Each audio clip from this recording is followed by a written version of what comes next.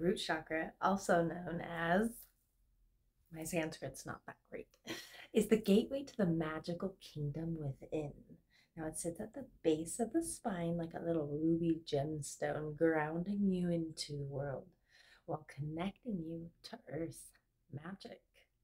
Now, when we're in balance here, your root chakra taps into feelings of abundance, safety, stability. Resources flow freely. You feel cozy and comfortable in your earth suit, aka physical body. When we're out of sorts here in the root chakra, our ruby becomes dim and dull. Fears of scarcity, instability, disconnection, it all creeps in. And then Earth's magic no longer reaches you. Sucks. This shit's hard, okay? But don't worry. Imbalances in the root chakra are common for earth angels, especially those who of us have struggled with security early in life. Any trauma or instability or lack of can weaken this chakra.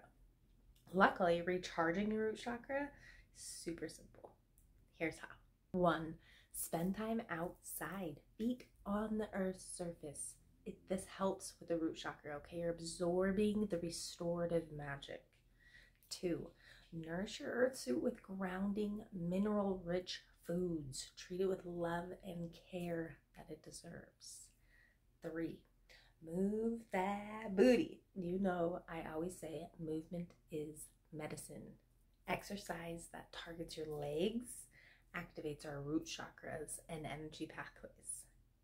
But anyways, try some root chakra yoga poses like mountain pose or tree pose. Feel yourself taking root and sprouting strong. Repeat a ruby mantra. I am safe, I am worthy, I am provided for. Let these words absorb into your cells.